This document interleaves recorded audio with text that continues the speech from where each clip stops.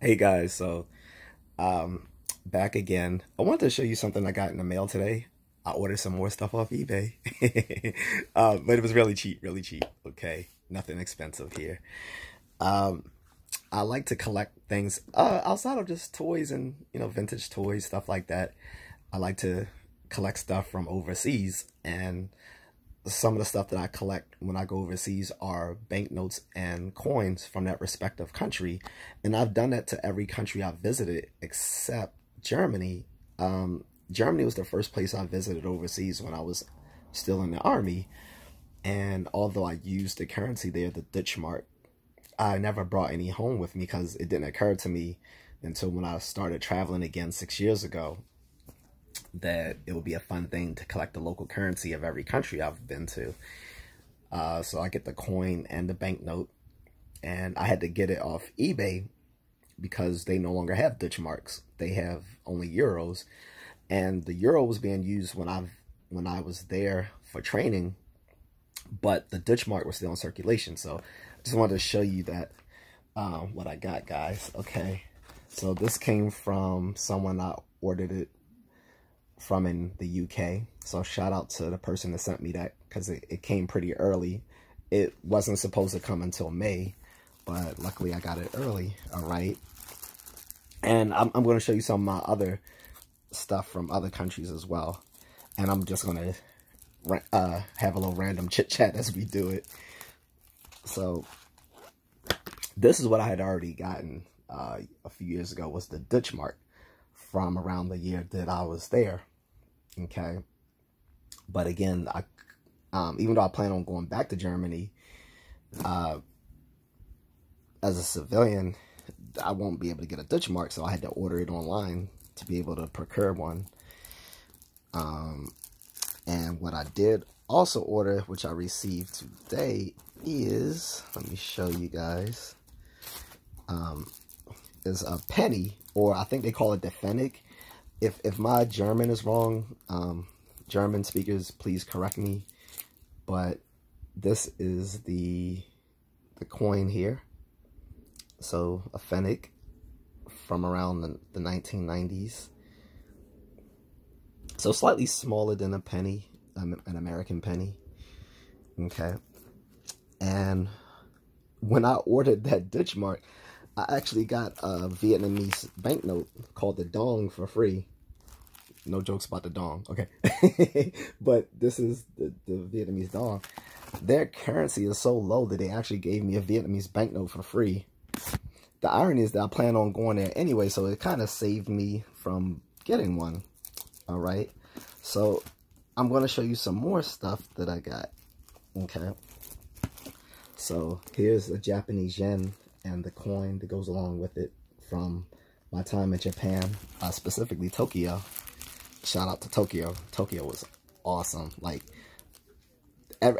anyone who's a nerd about martial arts or anime or video games, in any of that stuff, you gotta go to Tokyo. Japan in general, but Tokyo specifically. Maybe Osaka as well. And there's some other cities there that you can visit. But Tokyo is just a no-brainer for real, guys. So, of course, I'm going to show you my stuff from the Philippines. Here we go. And I'm thinking of getting that new commemorative banknote that they have right now. Okay. With the Philippine eagle on it, because for some reason the Philippine eagle has way more swag than the American eagle. Here's some stuff from Thailand, the banknote, which has the king. And good, one thing, do not ever desecrate Thai currency in Thailand, because you will get locked up. Because it has the face of the king on it, that is considered illegal. You will get locked up, foreigner or not. Don't do that. Don't ever deface or desecrate the currency in Thailand. I didn't do it, by the way, because I would never do that anyway. But just don't do it for folks who might be stupid. Okay, that goes back into what I said before about if you're stupid, don't travel overseas. That's one of those things that you shouldn't do. As well, don't ask them to tattoo Buddha on you there, because Buddha is considered sacred. So it would be kind of sacrilegious to ask for a tattoo of Buddha. As a lot of people like to get the tattoos because the tattoo art is so great in Thailand, as well as in the Philippines and Indonesia. Really great tattooing going on. But don't get that. I know that's a side note, but I just wanted to mention that. Oh, and this is was for my cell phone, so that I could use the local infrastructure. Thailand, if you don't know, actually has some of the best internet service outside of the U.S. because the Philippine internet infrastructure is kind of bad, unfortunately, but in Thailand it's actually pretty good. So sometimes for foreigners who want to stay in the Philippines for a while, they might go to Thailand after their 30 days have expired, and then come back to the Philippines. Well, while you're doing that, if you need to download some stuff, download it in Thailand using their internet. Okay, so here's Taiwan currency. Okay, and again, this was I believe this was a phone card. So here, this is the banknote right here, and I think the coin has dropped out somewhere. Here is Indonesia. The coin is about to fall out of the slip right here, but this is from Indonesia when I was in specifically Bali, but I plan to go back and from Bali do some island hopping to the other islands in Indonesia. That was my wife's idea, actually, not mine. She wants to island hop and do some hiking because she loves to hike.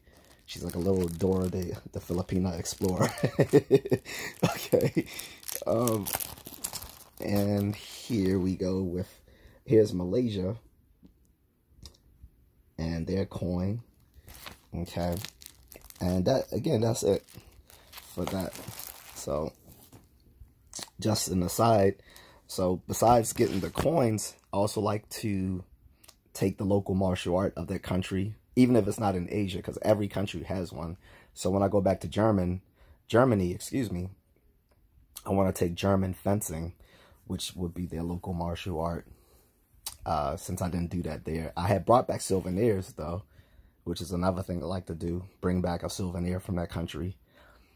But they're all gone because I brought back Weizen, the local German beer, and I gave it out to family and friends. I forgot to keep one bottle for myself, which I don't really drink, but I could at least kept a bottle as a collectible.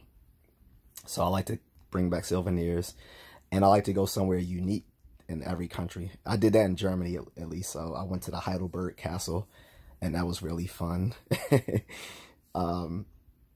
And I've done that in every other country, so I do plan going back to Europe and to Germany specifically, taking some German fencing and seeing some other stuff that I didn't get to do there.